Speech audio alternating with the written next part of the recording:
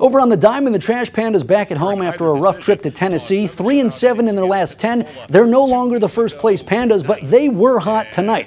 Chase Cheney had a solid outing, allowing just 1 run and striking out 7 lookouts in 5 2/3. He'd pitch with the lead in every inning except the first, as the Pandas put up a 4 spot in the bottom of the frame, scoring the first run on a wild pitch, the second on a sac fly, and the third and fourth with singles off the bat of Denzer Guzman and Nelson Rada. The Pandas only recorded 4 hits tonight, but that was all they'd need, holding the Lookouts to just 1 run as they get back on track 4-1.